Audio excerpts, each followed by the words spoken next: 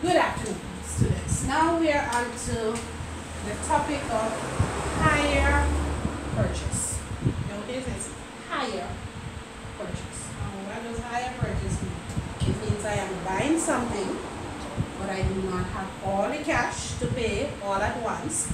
So I am going to, in essence, rent it.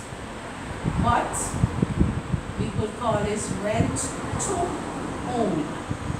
That's my intention. Now, so it's hire purchase.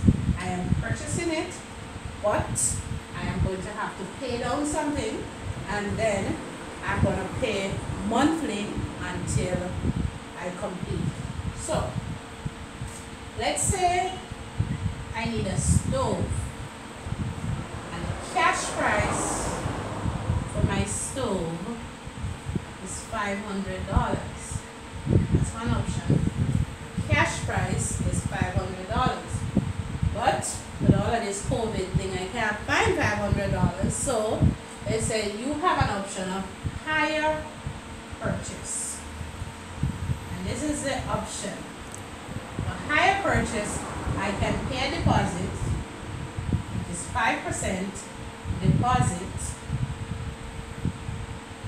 And then I can pay my balance off in 24 months.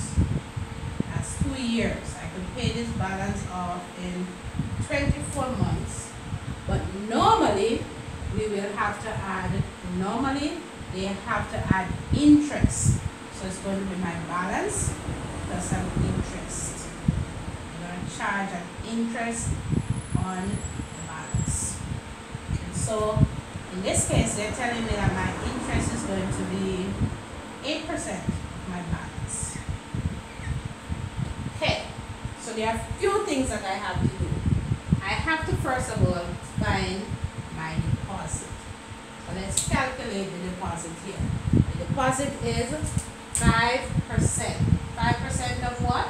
5% of the cash price. So let's work out the deposit first of all. My deposit is 5%. Percentage is always out of 100. 5%, 5 over 100 times 500 over 1.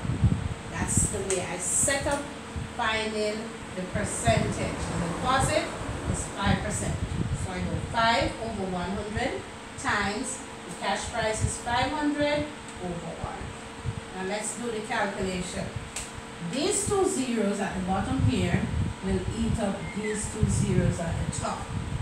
And so I am now left with 5 over 1 times 5 over 1. I am now going to multiply. 5 times 5 is going to give me 25 over 1. 25 over 1 is the same thing as 25. So my deposit, just work that out, my deposit is going to be equal to $25. That's 5% of that $500. I will only have to pay $25 for my deposit. So that's step 1. I have to work on my deposit. What's step 2? Step 2, I now have to work out my balance. Now, how do I get the balance? I'm going to take the original cost, which was $500, and from that 500, I am going to subtract the deposit, which is 25. So let's go see what happens here. This is the original price, or this is the cash price. Right here, this 500 is my cash price, and this $25 is the deposit that I put in. So it's 500 minus 25, and that is going to leave me with $475. So my deposit is $475. So cash price minus deposit is going to give me my balance. Now, I think I'm going to stop right there, and we're going to have to we're gonna have to get this before I go to step 2 of this problem and then step 3 of this problem, because first of all we have to learn how to find the deposit and the balance. Later in our next class we will look at how we work out the interest on the balance and how we look at how we calculate our monthly payment. So let me just go over this slowly for those of us who need me to go slowly. The cash price for the stove was $500. I could buy it for $500 if I have cash, or I could buy this stove on what is called hire purchase. How do I do hire purchase? Normally I have to make a deposit of a percentage of the cost, or sometimes they will give you the specific amount for the deposit. This problem asks me for 5% of the cash price. So here we go. 5%, 5 over 100 times my cash price, which is 500. These two zeros cancel these two zeros. I'm left with 5 times 5, which is 25. So my deposit is $25.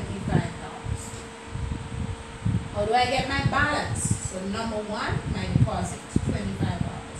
How do I get my balance? My balance is going to be my cash price, which in this case was $500, minus my deposit, which is $25. And if I take 500 and minus 25, I'm going to get $475. So my balance is $475. Now, you're going to work this problem for me. You're going to take the same problem.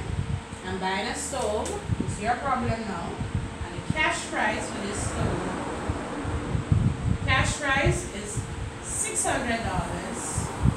My deposit is going to be 10% of that. And you're going to do what? You're going to calculate the deposit for me, and you're going to calculate the balance. Now, somebody needs to shoot at the answer at me. You're going to calculate the deposit, and you're going to calculate the balance, and you're going to tell me exactly what the answer will be to that problem. Now let's go